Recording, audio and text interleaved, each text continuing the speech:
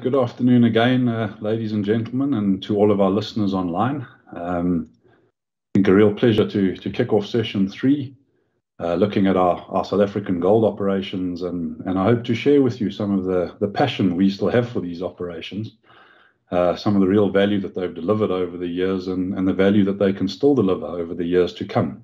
So thank you very much. I think, as with any presentation of this nature, forward-looking information is contained. There is a safe harbor statement, which I'll quickly take you through. The information in this announcement may contain forward-looking statements with the meaning of, I'm joking, but if I could please request you to read this in your own time. It does include some important information. Thank you. Okay, so moving on to our gold operations, I think as many of us know, this was really where the company started. 2013, from some of the less loved assets that were unbundled from Goldfields, and back then, as it was known, Sibanye Gold. Our first task as a management team was to take these assets and enhance the sustainability of them. That was really achieved through an aggressive cost cutting. We were able to cut about 25% of the total costs out of these operations. That increased our flexibility in terms of our mining operations, increased our reserves, and therefore increased our life of mine. And it is really off these core assets that we've been able to build our business, not only our gold business through the acquisition of Wits Gold, which included Burnstone, the Cook operations, and more recently DRD, but also the rest of the business, which has pivoted into PGMs and more recently battery and green metals. So this really has been the solid foundation on which Sibanye-Stillwater has been built. But I dare say these assets in their own right have delivered significant value. For anybody who was a shareholder at the unbundling or who invested in the company in those early years, I dare say you got back half of your value just in the first 4 years from dividends out of these assets alone. That excludes any of the significant capital appreciation and growth that you would have experienced as a shareholder. So substantial value from these assets. And over the coming slides, I hope that we can show you and share with you that we still believe that there is significant value still to come from these assets in the years to come. So a question we are often asked is why gold and how does it fit into our portfolio? And fundamentally, there are 2 parts to that. I think the first one is that gold is counter-cyclical. We know during tough economic times when other metals battle, gold thrives, and anybody who questioned the safe haven status of gold only needs to look back over the last 24 months to see that it still fulfills that function. This gives us the opportunity to live our vision of delivering value to all stakeholders through essentially having exposure during tough economic times to gold cycles, which tend to behave better. Secondly, I think we are fundamentally bullish on the long-term outlook of gold. There are some short-term headwinds in terms of rising interest rates and tapering of stimulus packages, but fundamentally the unprecedented amount of lending and stimulus packages we've seen over the last decade inevitably will underpin gold as we see a more inflationary environment and heading towards sustained low or even negative interest rates in the time to come. Supply side, we see peaking in the next couple of years. There have not been any significant gold discoveries over the last few years. So fundamentally, the long-term outlook for gold remains very positive. If we move on and take a look at our business as a whole, I think as we highlighted before, we started our operations back in 2012 with a total reserve base of 13.5 million ounces. That was fundamentally underpinned by our three core assets, being Kloof, Driefontein, and Beatrix. And if we look at where we are today, after 9 years, having already mined over 10 million ounces of gold, today our reserve base stands at 15.5 million ounces, so in fact higher than when we started back in 2012. A significant portion of those additional reserves have come from our three key assets, but also a portion through the addition of the acquisitions we've made, specifically including Burnstone, which has recently been turned to account, as well as DRD Gold. I think this is best displayed in the graph here, which shows that when Sibanye Gold, as it was then called, was created, by this stage of our lives, we were due to be a 500,000 ounce gold producer with less than 5 years of life left. Today our gold business alone is still producing at about 900,000 ounces, and we're forecasting to be able to sustain that for at least 5 years out of the initial operations which we were formed upon. We also have a long life with many of our assets, well beyond 10 years. And I think we'll share with you how that positions us well relative to many peers in the industry. We have also created additional optionality through some of the acquisitions we've undertaken. Burnstone is a project that has now been approved, a long life project that will add value to the overall gold business. That's been approved by our board, and we commenced capital expenditure this year on that project. And in addition, in the Southern Orange Free State, we have the De Bron and Bloemhoek projects, which, as has been discussed before, the opportunity to sustain the lives of the Free State operations through the inclusion of uranium, and these projects will certainly add a lot of option value in that event. So how do we stack up against our peers? Well, on a reserve and resource and life of mine basis, I think so often our larger assets, Kloof, Driefontein, Beatrix, are perceived as being at the end of their life in decline, and that is seen negatively. Well, yes, it's quite right. They are at the end of their lives and they are in decline. They are never going to produce what they did in their heyday. But given the size and the status of these assets, even in decline, they still compare very favorably to many of the smaller assets that are being developed today by our peers.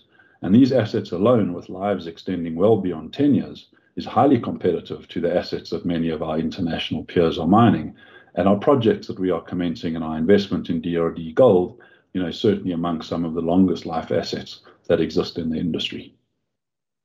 Overall, as a company, Sibanye-Stillwater, when we look at ourselves as a combined precious metals producer, we are in the top 3 of precious metals producer. That gives us a substantial base to deliver off. But looking at our gold industry alone, it still remains a substantial business in terms of production. It's still within the top 13 or 14 companies, and likewise in terms of reserve, it's still got a substantial base. I think look forward in the coming slides to the team unpacking for you a bit more details about this business, and as I say, why we still believe it can add significant value in the years to come to all of our stakeholders. So with that, I'll hand over to Richard Cox, and thank you very much. Thank you, Rich. Hello, everyone. My name is Richard Cox, and I'm the Executive Vice President of the South African Gold Operations.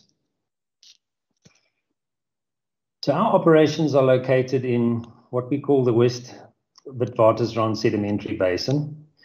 This is the greatest source of gold in the world. The basin largely extends along a long axis from the east of Johannesburg to the southwest of Welkom for more than 400 kilometers.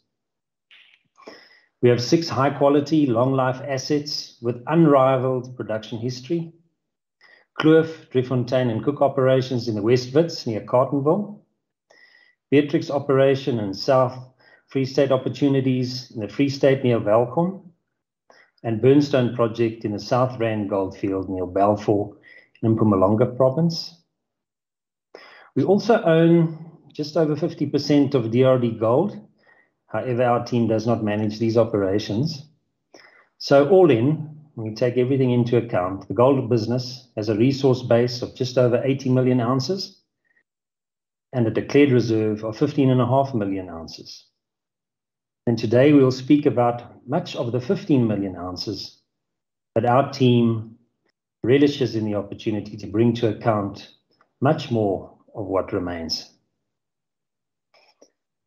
Our workforce, including contractors, numbers 31,000 staff residing in different accommodation models very close to the operations.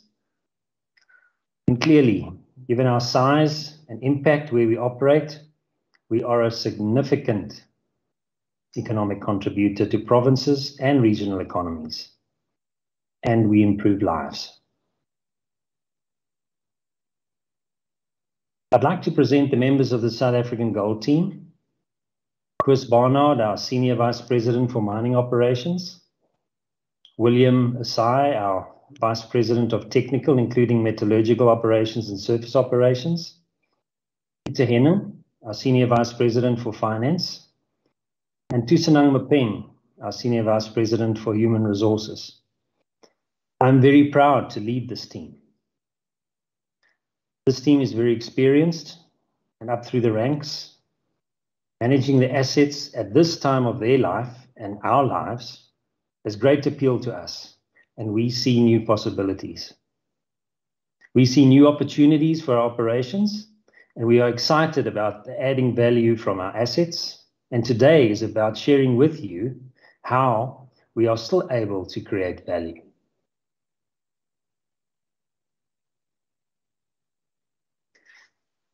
Here we have our three core producing assets, Driefontein, Kloof, and Beatrix.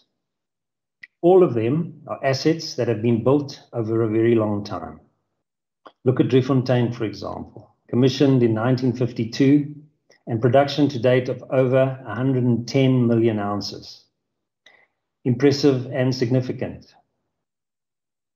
All of them underground assets with ore bodies at various depths and access through several vertical shaft systems. The shaft systems form an interconnected matrix that has endured over time and extracted predictably the gold from the reefs. The trend has been increased levels of extraction over time or expansion, and now sustaining the operations by extracting remainder reserves from much fewer shafts. This requires new skill sets, and we have those skill sets. So you would be correct to observe that it is a lot to maintain with many moving parts. However, we see opportunities for value. Some of these opportunities are, for example, at Driefontein, reconfiguring the 13 shaft operations to support D1, D4, and D5. And I must tell you that within previously thought low-grade blocks spanning 200 meters by 200 meters or 40,000 squares, within the VCR, we are now discovering high-grade channels that can sustain opportunity-specific mining. We've had to change our readiness horizon, the speed between discovering and exploiting these opportunities from existing infrastructure. We see these channel opportunities at D1 and D5. These opportunities are not yet in plan, and we look to bring them to account quite quickly from existing pre-developed infrastructure. In addition to the success at the Kloof in transitioning to secondary reefs, now I'm talking about the middle flay reef compared to the VCR, we are busy with a drop-down project at K4, providing access to fresh ground between the levels 45 and 47. And at Beatrix, we also highlight the Beisa Reef uranium deposit, and this holds possibility for life extensions beyond 2025. We own significant amounts of vacant occupation land that lends itself to solar power generation, and one such example is the 50 megawatt solar project being dusted off for eventual construction at the Kloof operations. And finally, I'd like to mention water. And it's the water we pump from Kloof, Driefontein, and Cook operations. Quantities are significant and in excess of 200 million liters per day. We can see a time when this water will be the next prized commodity, and we hold a valuable resource. Stuart and the team have plans for value creation, and they will share a little later in the presentation. So you may ask, what is it that we see? What we see are world-class assets. We see a team able to deliver promised value to stakeholders, and we see opportunity. We present here our 10-year plan of production and cost. Notably, the last few years have been tough, with safety-related stoppages weighing in 2018, labor stoppages in 2019, and COVID-19 impacting both 19 and 20. We are happy to say that our production has normalized, and we forecast a steady production profile for the next 5 years of approximately 1 million ounces per year, and that includes DRD gold. And I must add that 1 million ounces per year of production is a significant gold producer over the coming 5 years. And we look forward as well to the contribution from the Burnstone project as from 2024. We are forecasting a gradual planned decline in production when the Beatrix operation reaches the end of life in 2025. We highlight two cost trends, operating cost, and within the operating cost, this has a component of overhead. that we are tackling through our Project 3B, and Peter will highlight the opportunities we see a little later. And also in the all-in sustaining cost, and contained therein is the ore reserve development costs as well as the stay in business capital costs. We are seeing opportunities to reduce operating cost, and we are taking a much closer look at the overhead structure through our 3B project, and with some clever reconfigurations by the team, we can see opportunities that will deliver value. Our pre-development costs will reduce as ore bodies become fully developed, with reef horizon extraction being the main cost.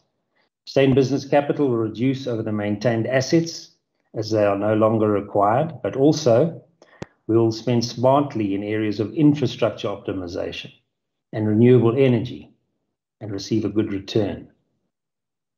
I would also like to see the upside from the channels I was mentioning earlier in the Driefontein area that the team are discovering within the VCR reef horizon at D1 and D5.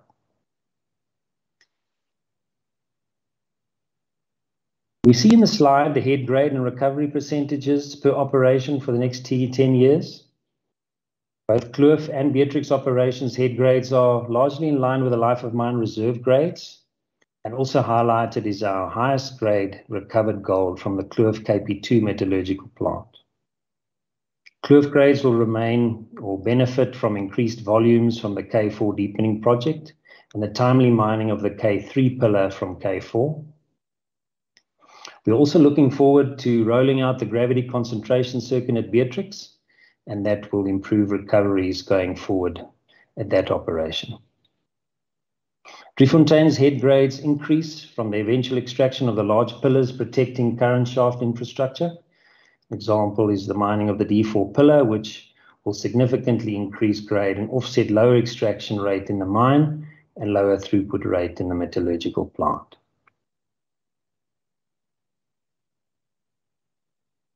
I must reiterate, as highlighted by Rich, is that we are extremely discerning when it comes to capital expenditure, and the focus is on cost discipline across the business, and this includes our capital expenditure profile over the next 10 years.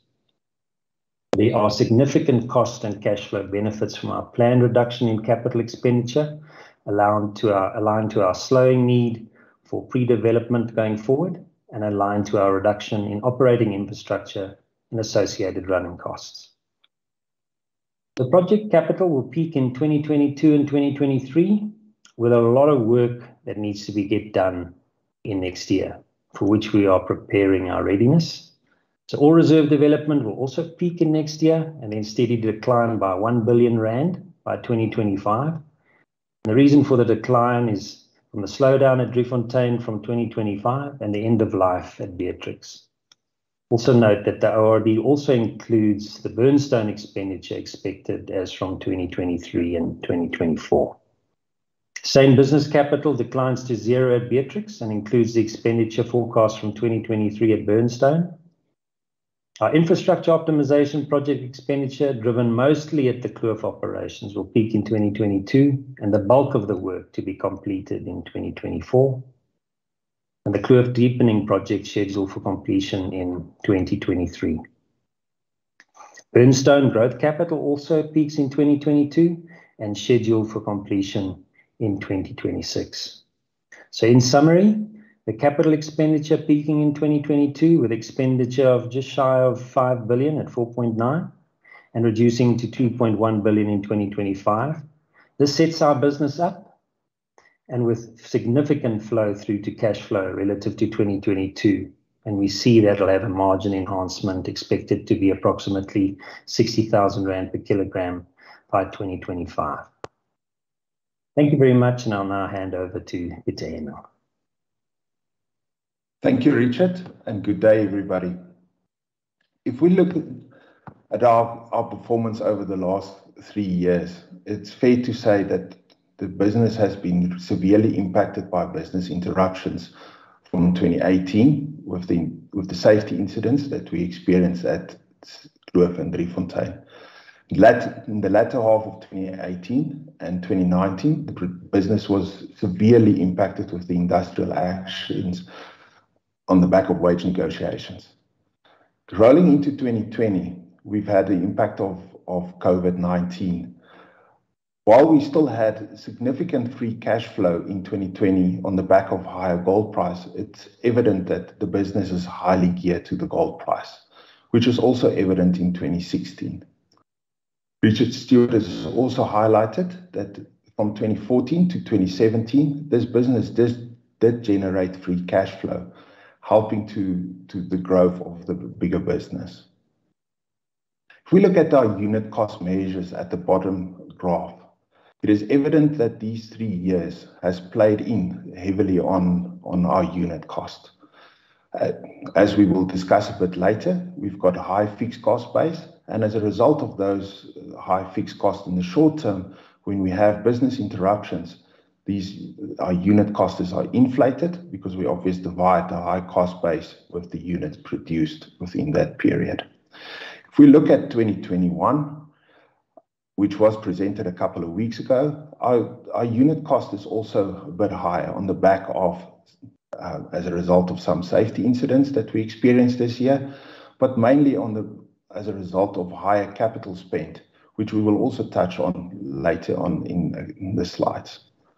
If we look at our main cost drivers, 61% of our cost basket consists mainly of labor and electricity. These two baskets has increased 2 to 3% respectively over the period from 2016 to 2021, while the other cost baskets, contractors, stores and others, have actually reduced over the same period. If we get to mine labor and the average, and therefore looking at the average cost of an employee over this 5-year period, this cost has increased by approximately 18% above inflation if we assume a 5% per annum inflation rate. When we get to electricity, our average total cost basket has increased 32% over this 5-year period, while we actually achieved a 13% consumption reduction over the same period, working towards that zero carbon emissions going forward. On the left-hand corner, we talk to our total working cost, which is approximately 20 billion rand.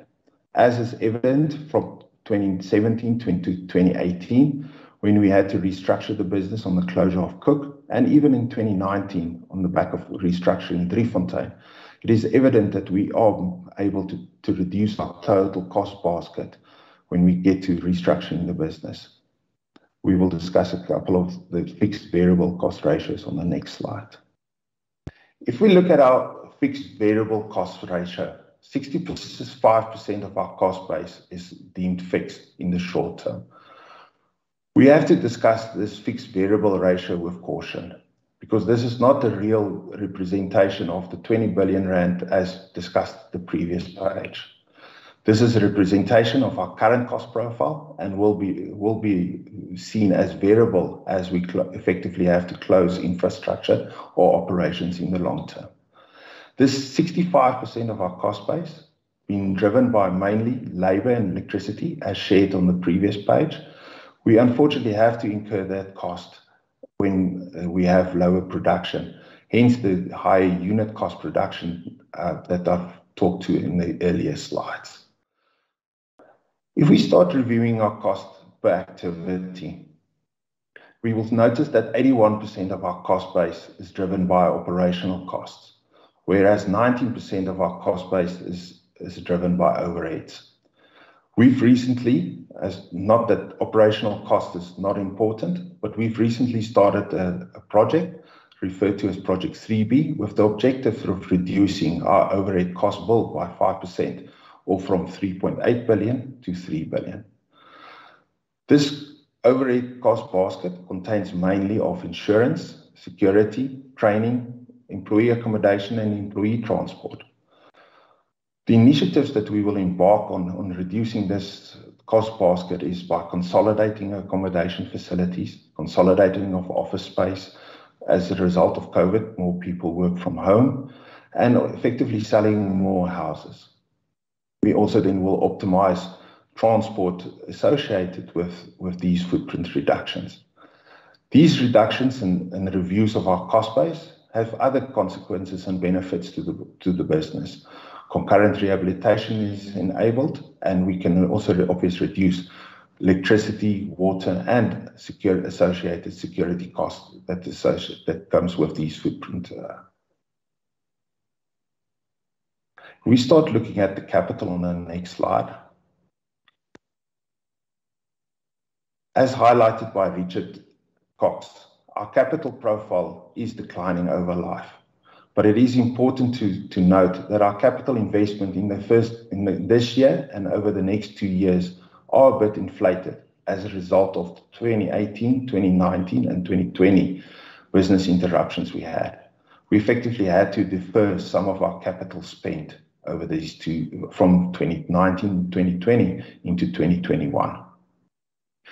If we look at ore reserve development on the left-hand top, our ore reserve development is reducing in line with life of mine. It's actually reducing our life of mine profile, as we have 24 to 35 months, 25 to 32 months of ore reserves already pre-developed.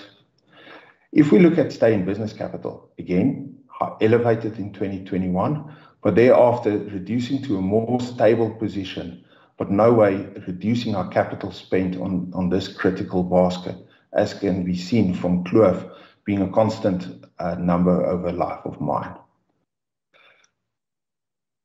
Also driving to the higher capital expenditure in 2021 and 2022 and 23 is the investment that we're doing in optimizing our infrastructure, especially on the Kloof operations. Chris Barnard will share more detail around the benefits and the detail of the investments that we're making on Kloof. Exciting that we've announced this the beginning of this year, the investment and the project investment into Burnstone.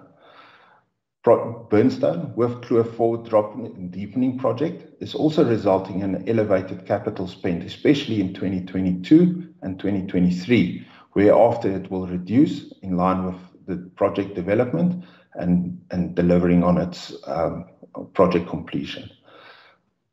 Ralph Lombard will share more detail on Burnstone also in a later couple of slides. Thank you. On that note, I hand over to Chris. Good afternoon. I'm Chris Barnard. I'm the Senior Vice President responsible for the mining and the gold segment. The slide that you see is outlining a transverse level plan of the mining area of the Kloof complex. Shafts that can be seen on the plan is Kloof 1 shaft, that's the main shaft. There's 2 sub-shafts, and then to the right of that, Kloof 3 shafts, which is outlined with a rectangular box, the red one. And then to the far left, Kloof 4 shaft with its sub-shaft infrastructure. Not visible on the plan is Kloof 7 and its sub-shaft to the left of Kloof 4 shaft. I will explain the rectangles as we discuss the content, all of which delineate ore reserve, which potentially can be mined from alternative infrastructure. The objective of the infrastructure optimization is a planned reduction of fixed infrastructure and associated cost, and then also the optimization of capacity of the remaining infrastructure. This whole process already started back in 2019. It further involves development of our long life shafts, extract remaining reserves and facilitate the closure of the shorter life shafts. The Kloof infrastructure project is primarily focused on the early orderly closure of the K3 complex. The extraction of remaining Kloof 3 shaft reserve will therefore be facilitated from Kloof 1 shaft, the 24 to 31 levels, 2 larger rectangles, the blue and the green one, outlines that area on the plan. And then also Kloof 4 shaft, which is from 39 to 42 level. And that's a smaller rectangle at the bottom of the plan. The closure of the Kloof 3 shaft complex will therefore result in a reduction in overhead cost and results in lowering the pay limits. In this case, from above 1700 centigrams to below 1600 centimeter grams per ton, ensuring the economic viability of the lower grade secondary reefs, in our case, the Kloof reefs, supporting higher throughput and production over the life of mine. Optimization of the capacity utilization of Kloof 1 and 4 shaft, ultimately hoisting capacity is taken up, and it will improve productivity at the long life Kloof 4 shaft. Additional reserves from Kloof 3 will also be mined from Kloof 4 shaft, and as I said, that's the little green rectangle at the bottom of the plan. Thank you. Some key statistics in 2021 terms. The pay limit reduction, as mentioned earlier, increased the Kloof mineral reserves by 1.1 million ounces to 4.6 million ounces by enabling economic extraction of the secondary reefs. Kloof reefs, which is sitting approximately 40 to 60 meters above the VCRs, we're currently mining. It's been targeted at Kloof 1, Kloof 7 and Kloof 8 shafts.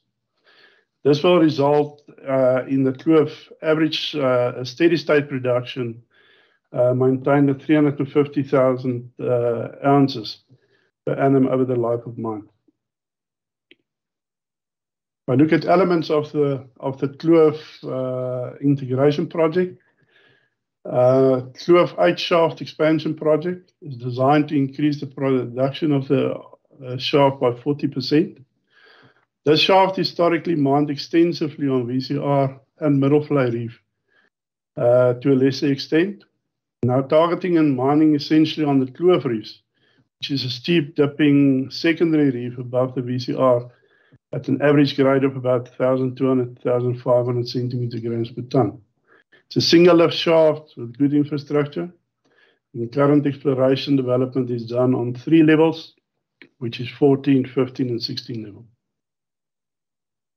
Kloof 4 to Kloof 3 shaft integration designed to access Kloof 3 sub-vertical shaft reserves from the longer life K4, reduce infrastructure cost by closing down the K3 infrastructure, and improve capacity utilization. And that is purely to fill up the Kloof 4 rock hoisting infrastructure and capability. This mining targets the remaining deep level ore reserves previously mined from Kloof 3 shaft on the VCR. As I said, that's the small little rectangle on the plan. Kloof 4 development reached the Kloof 3 boundary and is ideally positioned to mine 39, 40, 41 and 42 levels. I then look at Kloof 1 to Kloof 3 shaft integration. It's designed to access Kloof 3 sub-vertical reserves from Kloof 1, reduce infrastructure costs by closing down Kloof 3, and then better capacity utilization. That's to fill up the Kloof 1 rock hoisting capacity and infrastructure. This mining targets the 2 larger rectangles on the Kloof 1 and between Kloof 1 and 3. Opening up is progressing on 24 to 31 levels. In doing so, Kloof reefs between Kloof 1 and Kloof 3 is also targeted to eventually mine out the remaining VCR reserves previously mined from Kloof 3. Kloof 4 to Kloof 7 shaft. This is designed to improve productivity at Kloof 4 shaft through increased phase time. Kloof 4 is the deepest operation and extend its mining below the current infrastructure of Kloof 7. By setting up decline infrastructure from 43 level to 40 level, many material can be transported via K7 to this mining area. This reduces traveling distances extensively and increase phase time for the mining crews, which will be mining in this area. All tonnage produced in this area will still be hoisted at the Kloof 4 infrastructure. Kloof 3 shaft surface closure. Establish a refrigeration system independent of Kloof 3. Cool the other Kloof shafts. Once the Kloof 3 subshaft closure is effected, 2 of the refrigeration machines will be relocated to Kloof 7 shaft. The cooling capacity dependency from Kloof 1 will then be provided from Kloof 7 shaft. This will result in total closure of the Kloof 3 complex. Some provision made for the closure of Kloof 3 surface and all the integration projects discussed in the slide. Kloof 1 to 3 opening up will continue over the life of mine. And then lastly, the Kloof 4 to 7 project will continue up to the end of 2024. The integration project together with the drop-down project will result in a steady state production profile of approximately 350,000 ounces per annum over the life of the mine. The Kloof 4 shaft deepening project. This project extends the mining of VCR reef below infrastructure at Kloof 4 to 46 and 47 level. The project involves the development of a 10-degree trackless decline, related infrastructure for ventilation, chairlift, and rock handling facilities to facilitate access to the planned levels. Conventional mining is planned on these levels, and the decline has already been developed to below 46 level, and horizontal development is already progressing on 46 level. Most recently, permission has been obtained from the DMRE to perform full operations on this development, and together with multi-blast conditions established, will now speed up the development of the decline. Peak funding for this project is in 2021, as well as in 2022, and includes refrigeration infrastructure and trackless mining equipment. The estimated capital cost to completion of the project is 687 million rand over the next 3 years. The mining below infrastructure adds significant ounces to the mining life of K4, as well as to the Kloof complex. Steady state production will be above 150,000 ounces per annum over the life of mine. I will now hand you over to Ralph Lombard, the Senior Vice President responsible for Burnstone project. Thank you, Chris, for introducing me, and hi everyone. So Burnstone is a greenfields project which will ensure a long life, shallow to intermediate depth mine. The one thing you must note about Burnstone, it has already been extensively pre-developed, and this includes vertical shafts for main material, rock hoisting, ventilation, a decline for access for TMM machines, a metallurgical plant and its associated infrastructure, surface workshops and other offices. The project will ensure a life of mine of in excess of 20 years, and it must be noted that we already have 9.1 million ounces of resources available at Burnstone and also 2.2 million ounces of reserves. Burnstone is lying next to the small town of Balfour.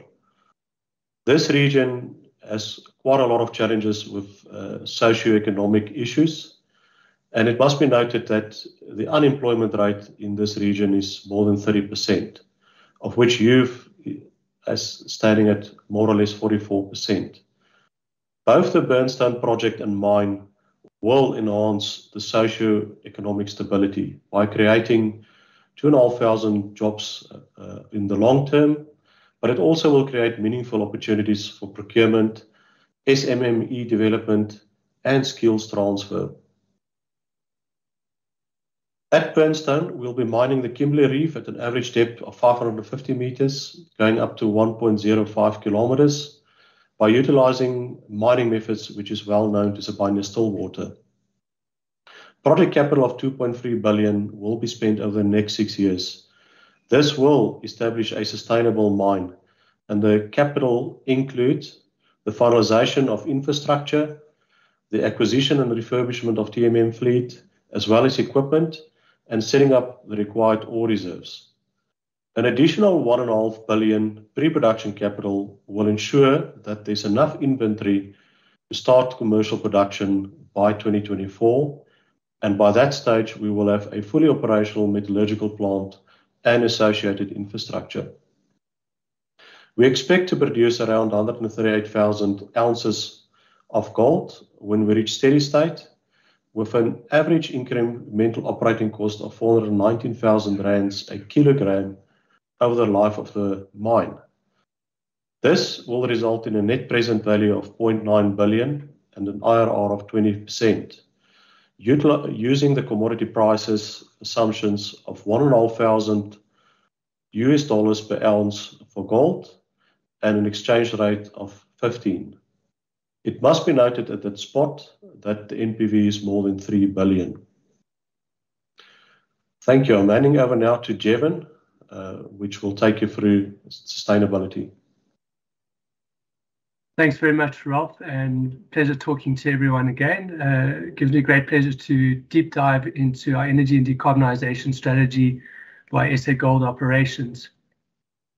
If we look at our South African gold operations, as a result of their structure and depth, they are inherently energy intensive, accounting for 51% of our group energy requirements. As a result, they are also very carbon intensive. One inherent advantage that they have relative to our peers that operate open cast remote gold mines is that they are largely electrified, and as a result 83% of their current greenhouse gas emissions stem from electricity, specifically Eskom's coal-fired power stations. 5% of that is associated with the care and maintenance of the Cook operations, which really just highlights the importance of finding a permanent closure solution to not only reduce the associated emissions, but also to reduce the fixed costs components that Peter Henning mentioned earlier. If we look forward, we anticipate the greenhouse gas emission profile of these operations will decline in line with their production profile, and as renewable energy increases penetration at a national level. We, however, have a number of active interventions that we're currently pursuing to accelerate their decarbonisation. One of the key contributions is our advanced energy management, which not only reduces fixed costs to the business, but last year achieved 105,000 tons of CO2 reduction in 2020. One of the key enablers was the deployment of digital twins to energy-intensive infrastructure that allows the identification of both energy waste and energy efficiency opportunities. Last year, we also replaced the Beatrix coal boiler with a electrode steam boiler and heat pumps, which has allowed the reduction of just over 14,000 tons of CO2 equivalent. I'll shortly speak to our solar project for these operations, but these operations also enjoy the benefits of our wind strategy, where the remote wind projects will allow us to wheel renewable energy to these operations. An existing flagship project is our Beatrix methane to power project, which currently produces nominally between 1 to 2 megawatts on a continuous basis and displaces about 20,000 tons of CO2 per annum. This is also a UN Clean Development Mechanism project that has generated just short of 290,000 tons of CO2, or 290,000 carbon credits to date. We're also exploring some technology opportunities to displace the remainder of our diesel on these operations, including on Ralph's project, deploying battery electric vehicles at Burnstone. Going forward, the focus will remain on electricity, with also exploring opportunities related to fugitive mine methane and diesel. As a result of the structure of the mine, as I mentioned, largely electrified, renewable energy will be the strongest decarbonisation lever we can pull. On this basis, we initiated a solar photovoltaic project back in 2014 on sites adjacent to our Driefontein and Kloof operations. That project was, however, historically delayed due to regulatory and Eskom constraints. However, those have now been alleviated, and we've elected to reprogress these projects. Currently, the intent is to develop a 50 megawatt PV project that will directly supply the Kloof operations via a 132 kV overhead line. The site is in close proximity to the Kloof operations and is currently permitted for up to 200 megawatts, with the majority of key consents and approvals already in hand, including the environmental authorization, the rezoning, etc. The project will be executed on a power purchase agreement basis, where a third party will be appointed to finance, build, own, and operate the plant on a 20-year basis and sell us the electricity through the agreement. This will afford us electricity at a 30 to 50% discount to grid supplied electricity, escalating at CPI from day one with minimal outlay from the business. Beyond life of mine, given that Kloof's life of mine extends to 2034, the power will be used for the care maintenance, pumping, local tailings projects, and then wheeled to our other long life assets across South Africa. From an accounting perspective, this will be recognized as a lease liability and a right of use asset. However, due to the structure of the PPA, there are no minimum payments due, so it's effectively represented at a value of 0. Concurrently to the final permitting processes, we executed an expression of interest earlier this year where we got an overwhelming response from the market in terms of willing project developers. We've now progressed this through to a request for quotation that's underway, where we intend to appoint the preferred project developer in the next 2 months. In the current plan, we plan to reach financial close by mid-year next year, beginning construction shortly thereafter, and then bringing the plant into commercial operation by 2023. One of the key benefits is we can potentially link these projects with some of our social projects, being the Bokamosa Barona agri-industrial project in the area. And I'll hand over now to Grant Stewart, our Senior Vice President of Environmental, who can talk to this. Thanks, Jev, and good afternoon to everybody. The gold operations pump some 250 million litres of water a day and discharge 200 million litres per day thereof. The operations also purchase in some 20 million litres of water a day at a cost of 130 million rand per annum. This is in itself an opportunity to become potable water independent. We have made some significant inroads into this endeavour with our Cook plant and our EMC plant completely water independent of potable sources. We are well on our way with Driefontein, who is currently approximately 90% independent, and Kloof will be 33% independent by the end of this year. Recognizing the pressure on the current potable water systems, we are seeing increasing pressure on the integrated Vaal River system, with Rand Water imposed volume curtailment initiatives an increasing phenomenon. One less drop that we consume from the potable water system is water available to a developing town or needy community. As indicated in the ESG presentation earlier, our water conservation and water demand management drive is to ensure efficient and effective utilization of our water resources with minimum impact on the surrounding water resources, and ensure availability of water resources for effective ecosystems, surrounding communities, and our operations. To support our effective and efficient water utilization drive, we have a total consumptive specific water use target, which we measure in kilolitres per tonne processed. Performance against this indicator is formally measured and reported on a quarterly with monthly tracing and monitoring. Fundamental to reporting on our total consumptive specific water use target is the ability to monitor, measure, and report water flows at site level. Site level accounting and an assessment is intended to help develop comparable and material information as the foundation for accurate and consistent external reporting.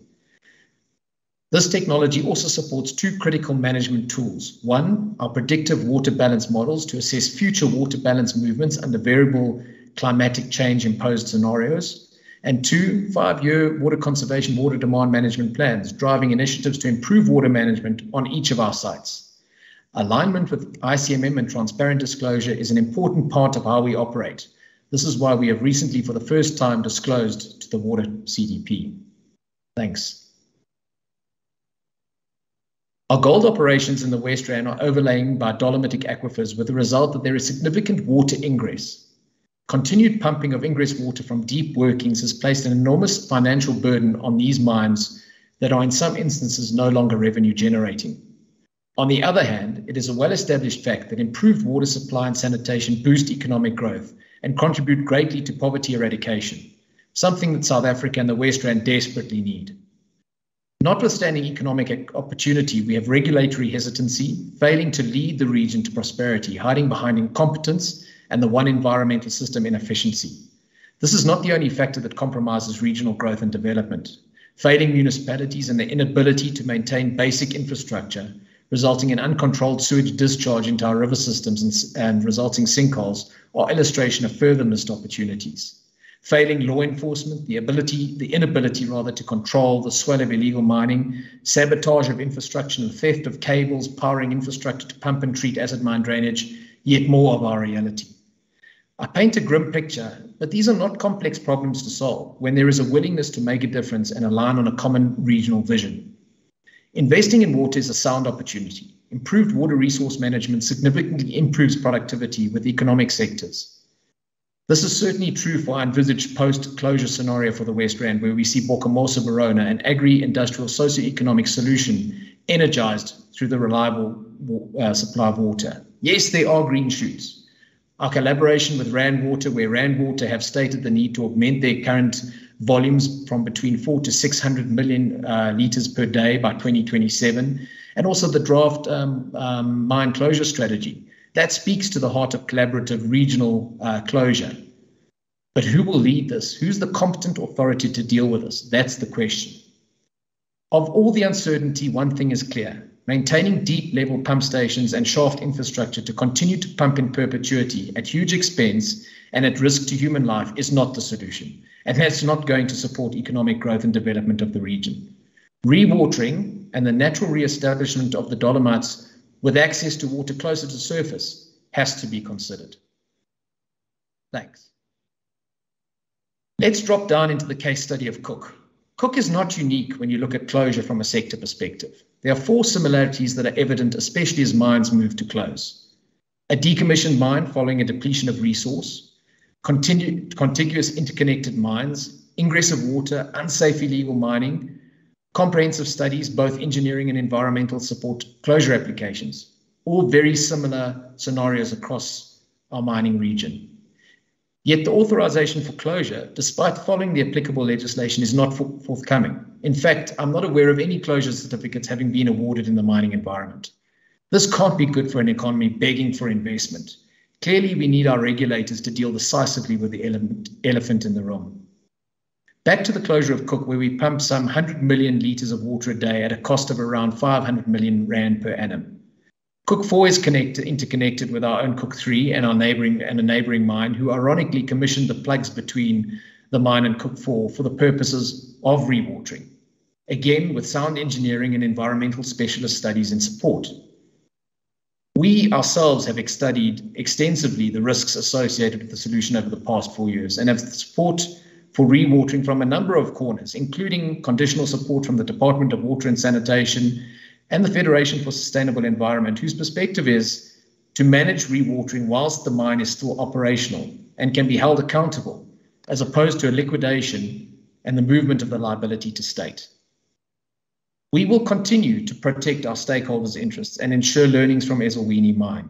And those learnings are embedded into our future operations at Driefontein and Kloof and Beatrix as we close. We can't simply carry on with the same process and expect a different outcome. Things must change, and that requires bold action. Thanks. We must start with the end in mind. For us to achieve an agreed, safe, stable, non-polluting regional post-mining solution supporting sustainable post-mining communities and conservation areas and ecosystems, I had mentioned earlier Bokamoso Barona, and will elaborate on this in the slide coming.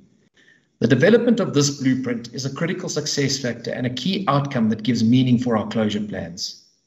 All initiatives, including concurrent rehabilitation, are costed in accordance with our closure strategy and plan.